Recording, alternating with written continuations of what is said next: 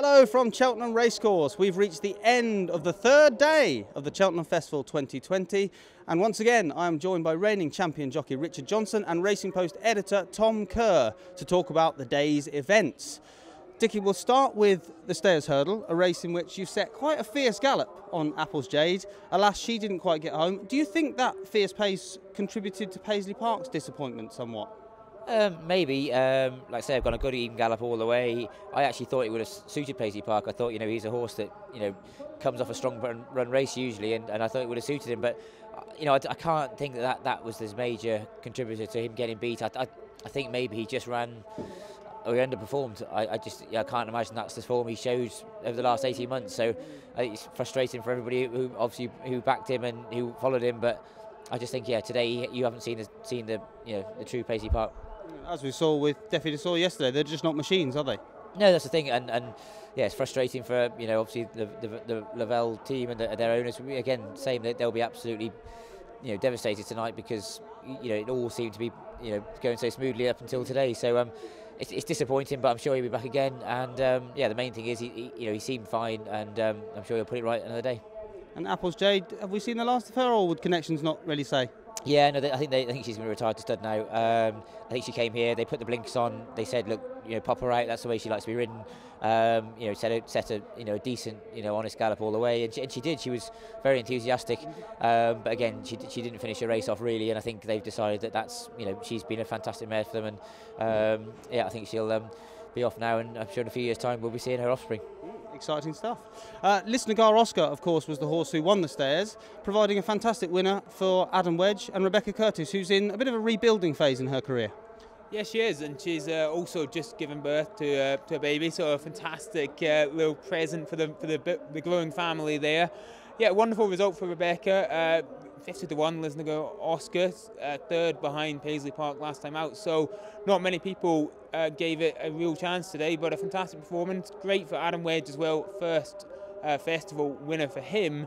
And I thought it was lovely after the race. There's a great picture of Aidan Coleman being one of the first to congratulate Adam. It just goes to show that these jockeys, even in their sort of darkest moment when they've been turned over in a championship race on an odds-on favourite, still the first one to say well done to their colleagues. Good sports, aren't you? Yeah, I think it's one of those. Look, obviously we're all ultra competitive before and sort of during the race, but after the race you can't change the result then. And again, we're lucky enough. Obviously, Aidan was on the right end of it on Tuesday. He won the Arkle, and it swings and roundabouts. But so it's always nice to sort of congratulate the winner. And like you say, unfortunately, it wasn't for Aidan today, but I'm sure he'll have another day in the sun. And of course, earlier in the day, or earlier on the card, we saw the Ryanair, which had a thrilling finish. Simply the Bets. Sorry, it wasn't Simply the Bets at all. Completely the wrong. Right colours, right connections, wrong horse. St Calvados narrowly missed out to Min. Do you think with a clear run, St Calvados could have done it? It would have helped. I couldn't say that he definitely would have won. Obviously, if he'd have had a clear run and jumped the last well, I think if he'd jumped the last well, he'd have had the run. It's just because he was awkward at the last. All of a sudden, the room ran out, and he rallied again. But I think Min actually won, reasonably well. And I think Min, look, he's been a fantastic horse. He's won lots of great ones before, and but his first winner at Cheltenham, so great for the William Mullins team and the Richies. They have lots of good, smart horses, and I think he deserved it today. Min, of course, a model of consistency. We couldn't say the same about Samcro, but he battled very hard to win today.